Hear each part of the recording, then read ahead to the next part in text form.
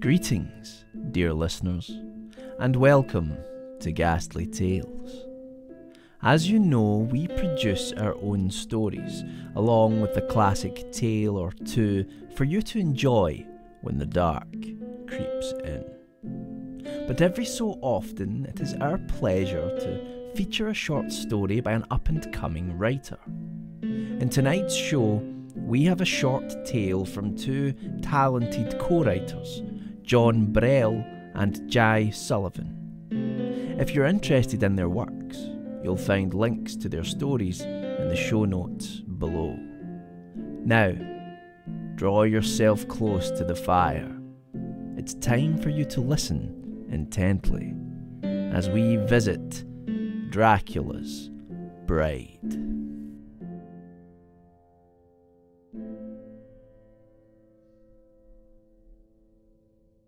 Every neighbourhood has a haunted house.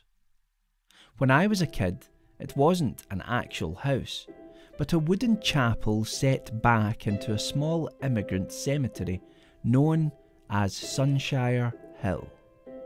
I'd grown up in the village of Leicestershire, went to school and college nearby, and built a successful lawn and gardening business. I had mostly forgotten the old cemetery on the hillside when my family moved across town in my late teens. That was until I took on a summer's-long service contract to cut the grass at Sunshire.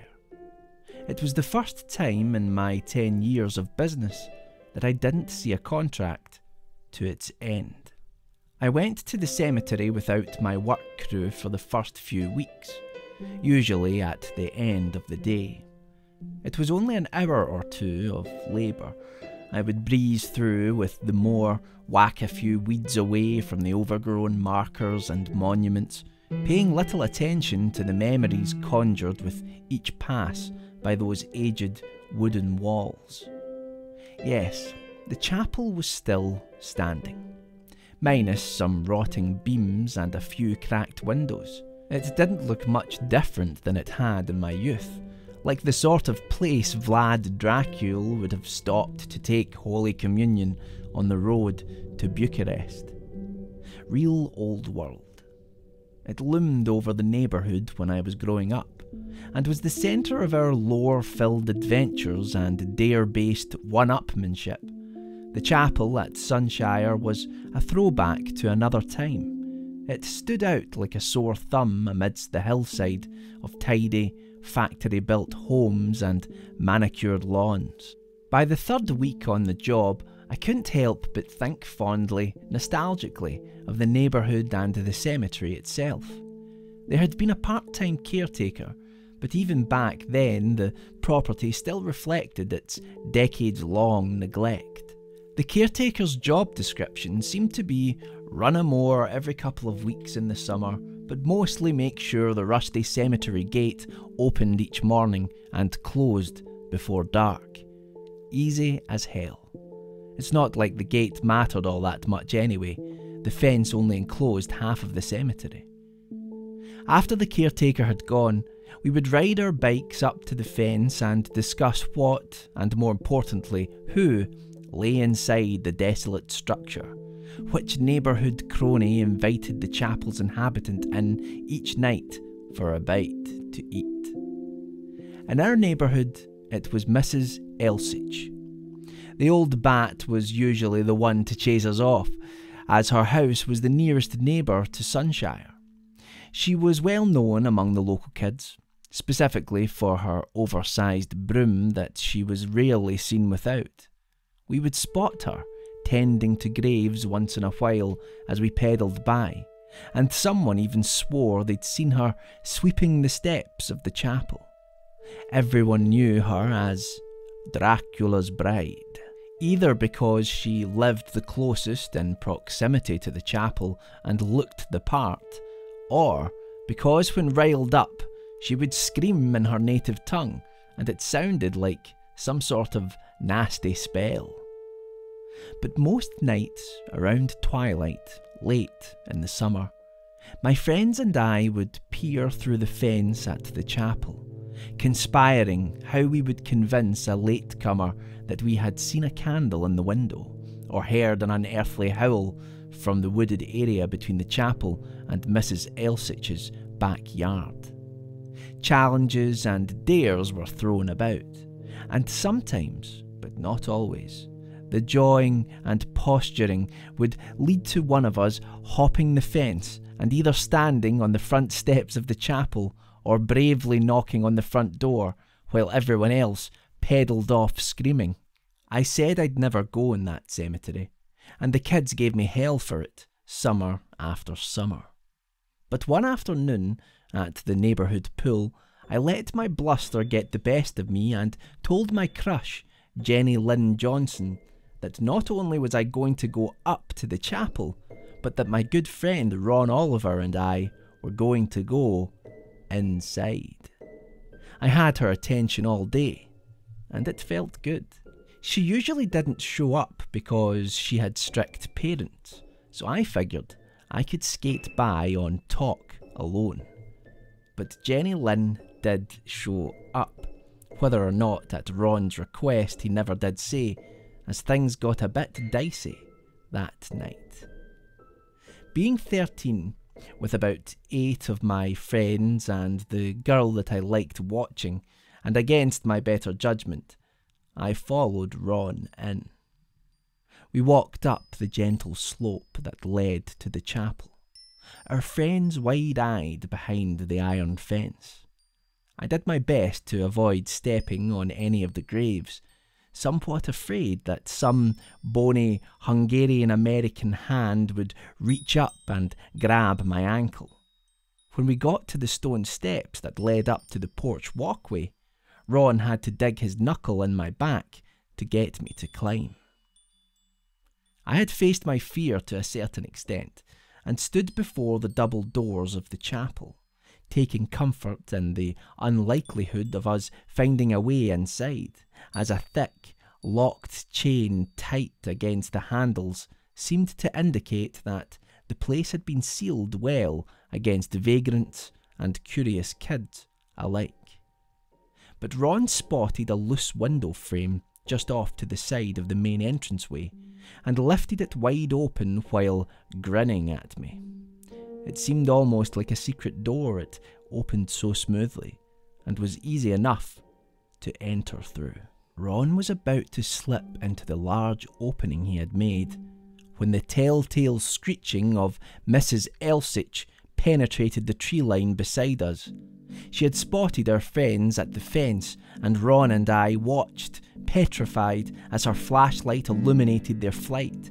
8 or so outlines took off down the road as she shuffled into the street with her broom at the ready. We hid on the chapel porch for nearly 20 minutes before we saw her head home and her light dim, at which point we made our way back to the fence to retrieve our bikes. We rode away and had barely left the cemetery property when Ron tumbled off his bike in front of me, eating dirt before skidding off the curb and into the street on his chest. My stomach flipped when a broad flashlight beam illuminated the scene, me included. It was Mrs. Elsitch. She had been standing behind an oak with her big silver flashlight turned off, and jammed her broom handle in the spokes of Ron's bike. She must have seen our bikes and had successfully ambushed us. Well, Ron cussed her out, and she cussed him out, and I pedalled off, never looking back, assuming my friend wasn't that bad off considering the language he was using. The next morning, I stopped by Ron's house, and he was still cursing that old witch. He lifted up his sleeve and showed me a nasty red skid mark on his arm he got when he hit the cement. The front wheel on his mongoose was bustled up too. Mrs. Elsitch had gotten him good, and he was already planning how to get her back. We met up with some of the other guys later that week, and Ron fleshed out his plan. When he revealed what he had in store for Mrs. Elsitch, I tried to get him to reconsider, but everyone else was egging him on, and, as happens with guys that age, I had no choice but to go along with the consensus. A few nights later, we met up and rode our bikes up to Mrs. Elsich's, hoods up, masks on. She still had a few lights on in her house when we showed up, so we rode up and down the street a few times until the house went completely dark.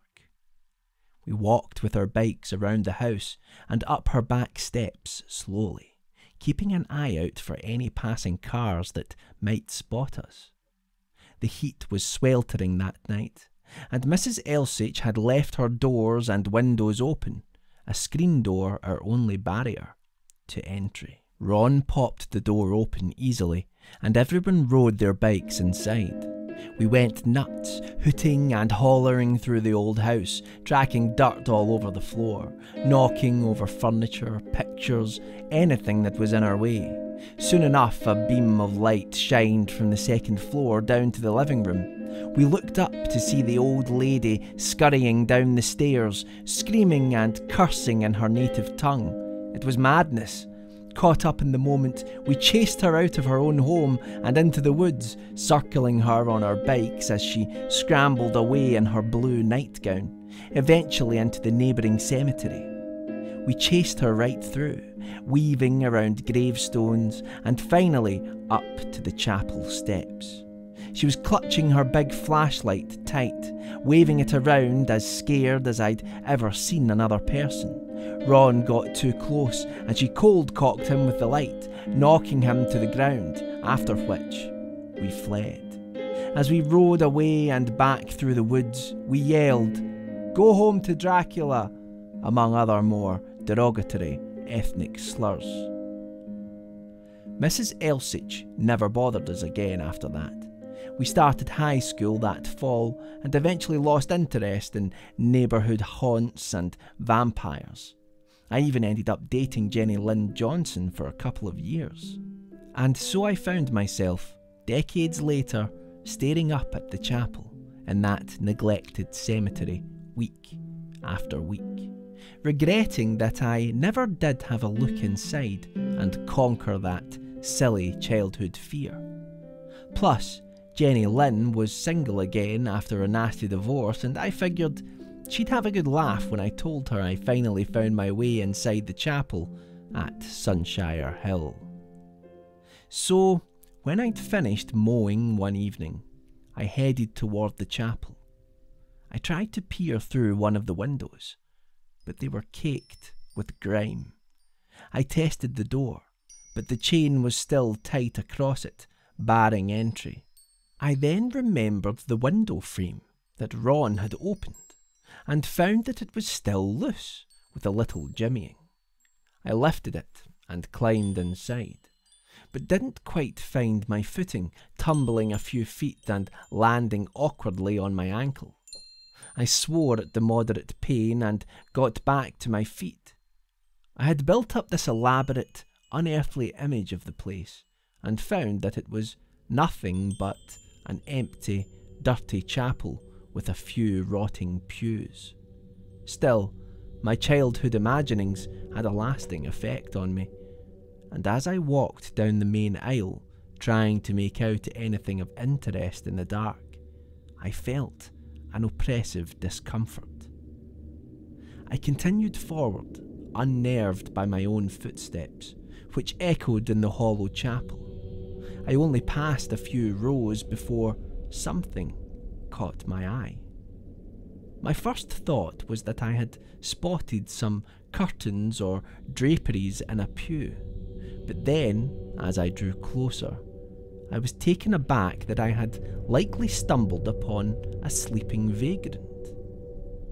But as I approached the figure, I saw that it didn't have the fullness, the roundness of a living being, and dreaded what horror lay sunken within that dusty blue cloth. When I adjusted what I knew to be a nightgown, I saw the partially mummified husk of an old woman, her brown, leathery flesh surrounding a gaping maw. I backed away, stricken, unwilling to accept the truth of what I had uncovered. It was only then that I spotted a large, dated silver flashlight on the ground beside the bench.